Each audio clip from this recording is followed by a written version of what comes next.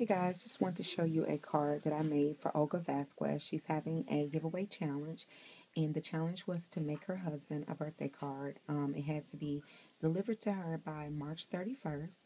You also had to include her husband's name, which is Paul, and you had to use an item that you would normally not use. So one thing that I have never used was corkboard. So I decided to buy a sheet of corkboard. It was a 12 by 12 sheet that I bought from Michael's. It was $1 on sale, normally $1.99. So what I did was I bought the corkboard. I cut out these letters here using my Stampin' Up! Letter die, and then I just punched this out with another die set that I have. It's by Hero Arts. It's a stamping cut. I just did the mustache and the corkboard, and then I stamped on here birthday using one of my stamps, and I just put a little blue heart, glittery heart on the front.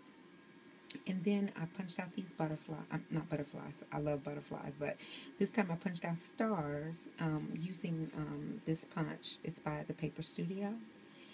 And I just layered the stars in the corners, and I also stamped his name on top of each star.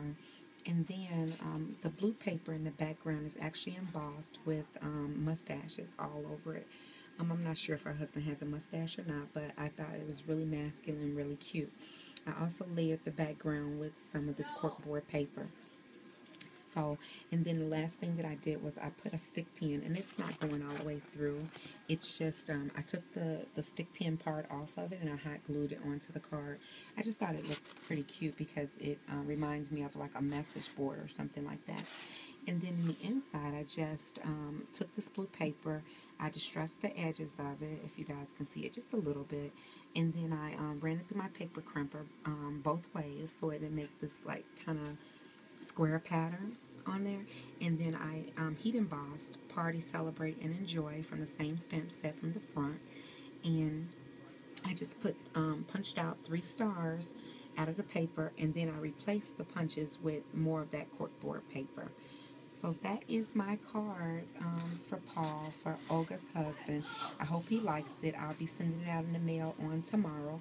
And if you guys have not already subscribed or checked out Olga's channel, please do. She's very sweet, very, very talented, and a lot of fun.